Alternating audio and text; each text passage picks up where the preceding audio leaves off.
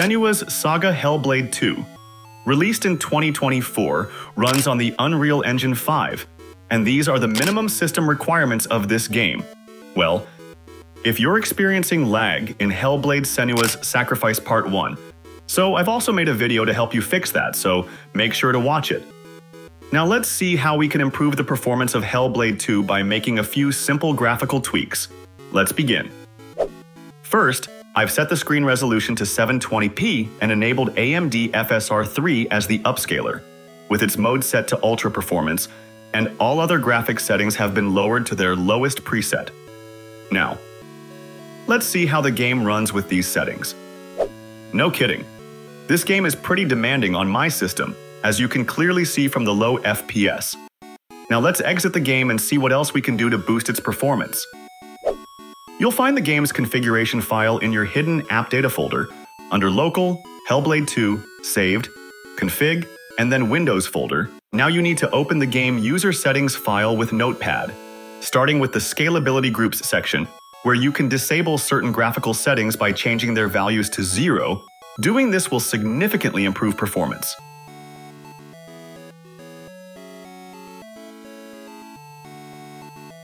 Although I tested the game at 720p resolution, but it was actually running at 1080p resolution, so we need to manually input the correct 720p resolution values here. Make sure to apply the same resolution values here. After that, save the file and set the file attributes to read only to prevent the game from resetting your settings. Now let's test the game again. You should notice a further boost in performance with this tweak. I'm getting even higher FPS when I'm not recording my screen, but don't go anywhere, I've got more for you. You can further enhance the game's performance by adding some variables to the engine file, located in the same configuration folder.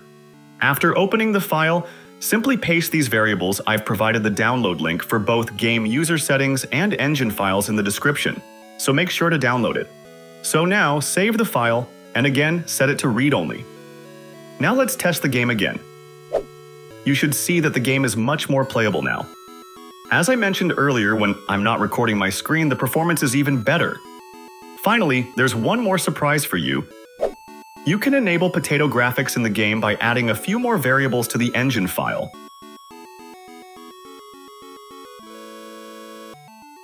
Don't forget to save the file and set it to read-only now. Let's test the game one last time. So guys, that's it for today's video.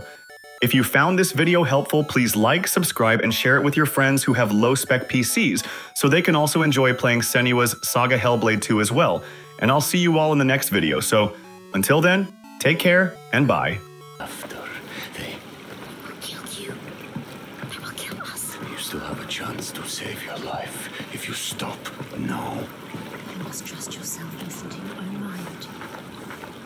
Is it my life you're trying to save? He is scared. Why? Why is he scared? He knows what they are capable of. The trick. Why would you bring him with you?